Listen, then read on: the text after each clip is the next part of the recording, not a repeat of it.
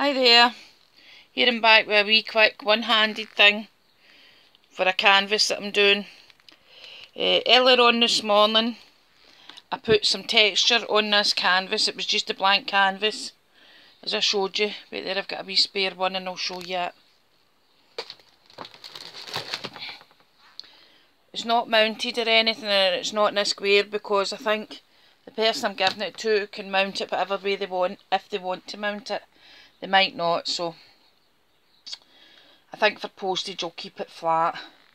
I put some texture on the base. Excuse me to focus it. I put some tissue. It actually was the first and second ply off the napkins.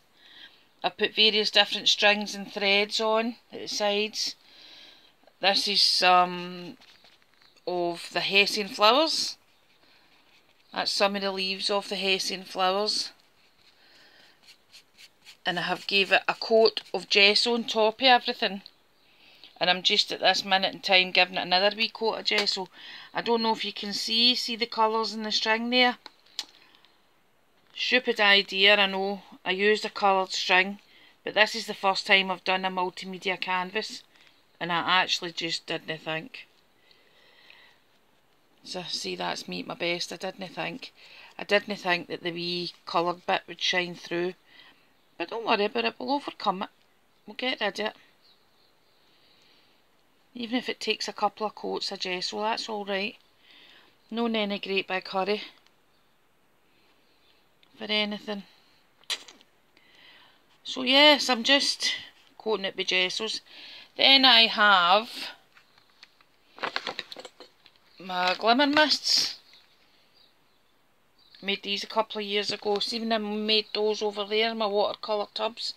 In fact, I might use some of the watercolour tubs to give it a first lick of paint, coat of colour.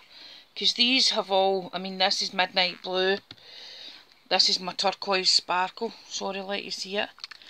And I don't know if you'll be able to see it. See the mica in it? I'll do it again. These have mica in them. These are like your glimmer sprays.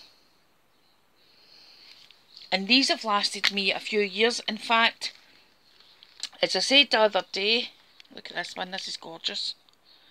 See it? It's not mixed up properly. That's shining sandstone. That is a sandstone pigment mixed in the water, and I've got gold mica and a binding agent in there as well. So it's stunning. I did have a lovely purple one, but as I said the other day, we've been building a bar out the back door. I'm now converting my summer house into a bar, and I did have a lovely purple one. It was a beautiful colour,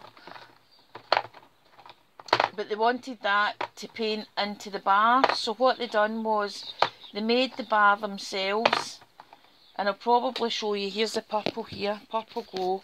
It's a beautiful colour. Oh, it's just maybe too dark to see. Let me see if I've got a wee piece of card or something. This'll be the time that I don't. Here, let's have a look at this. This is spray thingies. No spray. See the beautiful colour that is? But there's mica in it, and you'll not be able to see it because it's wet. It has got, I'm sure it's silver. It might be gold, but it's got one mica in it anyway. Anyway, that's what they used. That bottle was full, and as you can see now, there's hardly anything left in it. What we done was we got the wood and we actually watered down the pigment there, and I put extra pigment in it, and we watered it down so it was like a wash, and we washed all the wood with that colour, but the mica still comes through, the mica still shines through. And then once all that was dry, it was given a coat of varnish, and it's lovely. It's still sparkly.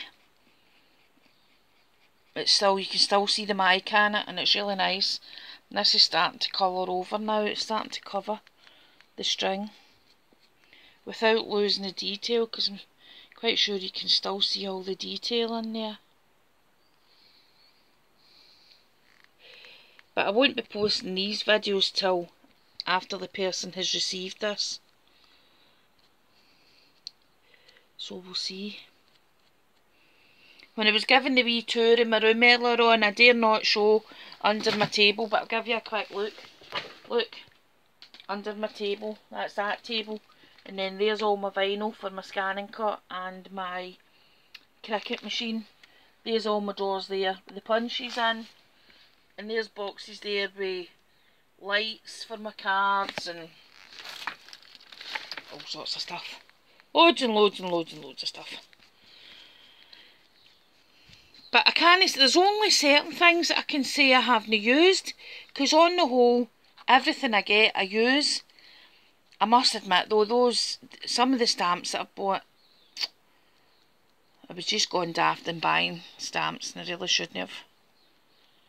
Because as much as I like them, I don't really use them that much. And my children, you know, in my school and that, they use stamps, but they use different type of stamps, you know. They use ones that appeal to them. The children in primary 6 and primary 7, they can use the stamps and they can create their image and things like that. But the younger children tend to stick to animals and things, you know. So I don't use the stamps much with them.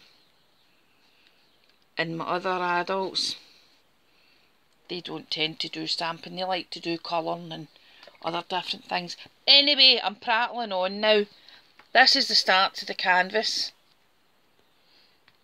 So, as I said, this is my first mixed media actual piece, so I'll see what it looks like when it's finished. But once I've given it a coat of the sprays, the glimmer mists, I'll come back and let you see it. Okay? Right, thanks for now. Like and subscribe, please, folks. Share the love. I hope you're enjoying this glorious weather we're all getting, and hope to see you again in the next video. Thanks. Bye.